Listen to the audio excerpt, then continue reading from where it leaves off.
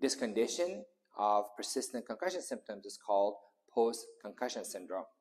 About 20% of patients may experience post-concussion syndrome even after one traumatic brain injury, although it often happens when patients have had 3, 4, or more concussions within a short period of time, as it may happen with football players or hockey players.